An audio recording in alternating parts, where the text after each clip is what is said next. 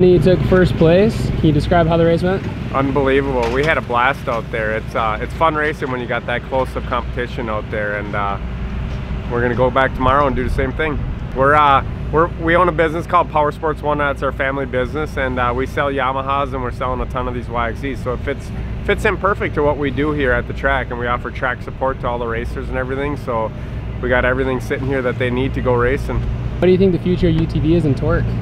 Oh my God, that's a good question, but I'll tell you what, it's only getting bigger. It's awesome that the manufacturers are getting involved. The competition is getting bigger and better, and I really think it's going to bring this sport to a whole new level.